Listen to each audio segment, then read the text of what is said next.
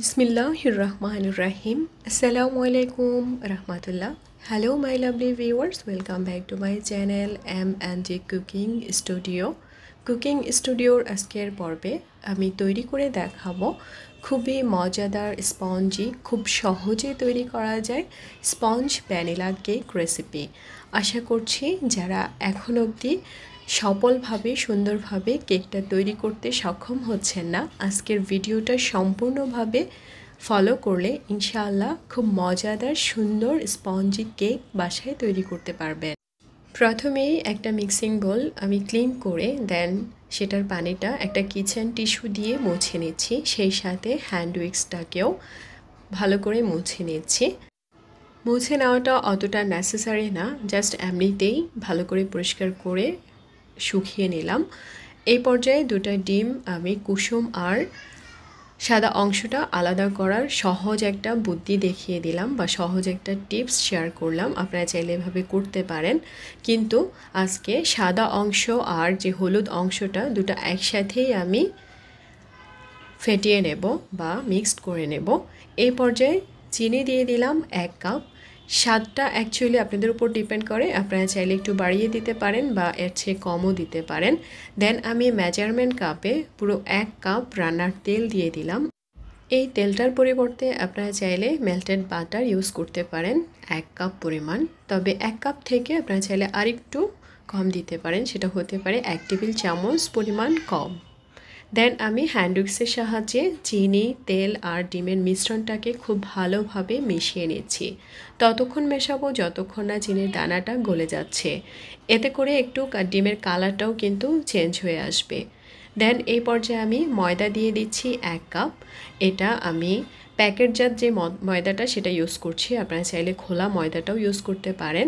এই পর্যায়ে 2 টিস্পুন বা 2 চা চামচ বেকিং পাউডার এখানে দিয়ে দিয়েছি। 1 কাপ দিয়েছি মিল্ক পাউডার।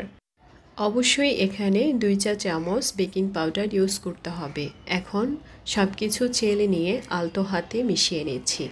মিশিয়ে নেওয়ার সময় ওভার মিক্সড করা চলবে না, এতে করে ময়দার ভেতরে থাকা যে বাতাসটা বা এয়ারটা সেটা কিন্তু চলে গেলে এই কেকটা স্পঞ্জ হবে না, দ্যাট মিন্স ফুলবে না। আপনারা অবশ্যই চেষ্টা করবেন একটু একটু করে চেলে শুকনো উপকরণগুলো মিশানোর জন্য এবং আস্তে আস্তে করে এটাকে মিশিয়ে নেওয়ার জন্য।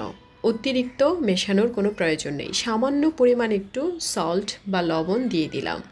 এই পর্যায়ে আমি আগ থেকে জাল করা দুধ দিয়ে দিচ্ছি, আর এখানে টোটালি হাফ কাপ দুধ লেগেছে। এটা আমি একটু একটু করে গ্র্যাজুয়ালি মিশিয়েছি, এতে করে আমি পারফেক্ট ব্যাটারের কনসিস্টেন্সিটা দেখতে পাবো এবং খুব বেশি একটা পাতলা বা ঘন ব্যাটারটা হবে না।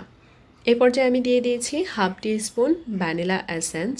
এটা চাইলে আপনার স্ক্রেপ করতে পারেন, হাতের কাছে দিলে থাকলে দিতে পারেন, এতে করে এটা খুব সুন্দর একটা স্মেল আসবে। তো বন্ধুরা, এভাবে আমি মিশিয়ে নিচ্ছি। সেই সাথে রিকোয়েস্ট করছি আমার এই মুহূর্তে যারা নতুন দেখছেন, ভালো লাগলে অবশ্যই প্লিজ চ্যানেলটিকে সাবস্ক্রাইব করতে ভুলবেন না। আর সাবস্ক্রাইব করে প্রতিদিনের রেসিপি পেতে হলে পাশে থাকা বেলটাতে ক্লিক করে অপশন থেকে অল বাটনে প্রেস করলেই আমার প্রতিদিনের রেসিপি আপনাদের হাতে পৌঁছে যাবে, আপনারা সবার আগে দেখে নিতে পারবেন। এখন আমি একটা বাটিতে, এটা হচ্ছে পুডিংয়ের যে মলটা বা পুডিং বাটি সিলভারের, সেটার মধ্যে আমি তেল ব্রাশ করে একটু ময়দা লাগিয়ে নিয়েছি। দেখতেই পাচ্ছেন, এতে করে কিন্তু কেকটা খুব সহজে আনমোল্ড করা যায়। আর এখানে এক্সট্রা কোনো বেকিং পেপার বা কোনো ধরনের কাগজ লাগানোর প্রয়োজন হয় না। এই পর্যায়ে আমি সম্পূর্ণ ব্যাটারটা দিয়ে দিলাম আর একটু ঝাঁকিয়ে নিচ্ছি। ভেতরে যে বড় বড় এয়ার বাবলসগুলো থাকে সেটা বের হয়ে যাবে, এতে করে ভেতরে কোনো গর্ত সৃষ্টি হবে না। এখন এটা আমি বেক করব চুলার মধ্যে, সেই জন্য আগ থেকে বেশ বড় সাইজের পাতিলের মধ্যে আমি বালুটাকে গরম করে নিয়েছি দুটা পাতিলের সাহায্যে। দেখতেই পাচ্ছেন বালুটা কত গরম।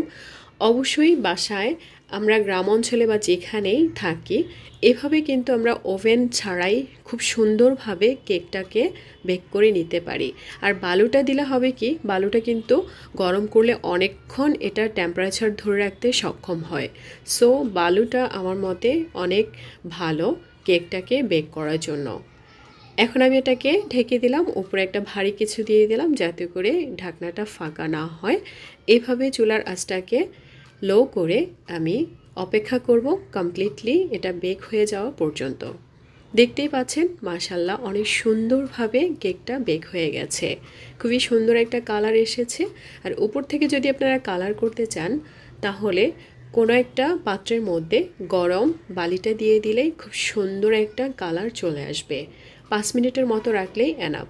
আমি একটা টুথপিকের সাহায্যে চেক করে নিয়েছি সম্পূর্ণ কেকটা হয়ে গেছে। আর দেখতেই পাচ্ছেন যে এই মোল্ডটা থেকে কত সুন্দরভাবে কেকটা আমি আনমোল্ড করে নিয়েছি। এটা ছিল নিচের অংশ। আপনাদেরকে দেখানোর স্বার্থে আমি এই মুহূর্তেই কেকটাকে গরম গরমই কেটে নিচ্ছি। টু বি অনেস্ট যে এটা পরদিন সকালবেলা পর্যন্ত এরকম স্পঞ্জি ছিল। আমি একটা নর্মাল বক্সের মধ্যে রেখে দিয়েছিলাম টেবিলের উপরে। এত সফট এবং এতটা মজার ছিল এই কেকটা। আপনারা অবশ্যই পুরো ইনস্ট্রাকশানটা ফলো করে, ইনগ্রেডিয়েন্টসগুলো ফলো করে বাসায় তৈরি করবেন। আশা করি ইনশাআল্লাহ এরকম সফট এবং স্পঞ্জি কেক তৈরি করতে পারবেন।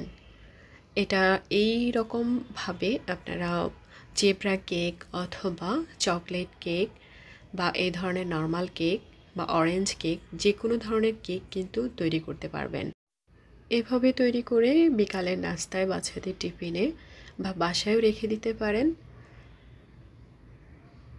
দেখতেই পাচ্ছেন এটা চারপাশের কালারটা কোথাও কিন্তু কোনোভাবেই পুড়ে যায়নি, খুবই সুন্দর হয়েছে। তো বন্ধুরা আজ এ পর্যন্তই, আবারও দেখা হবে অন্য কোনো রেসিপিতে। আমি চেষ্টা করব সহজ কোনো রেসিপি উপহার দেওয়ার জন্য। আল্লাহ হাফিজ, আসসালামু আলাইকুম।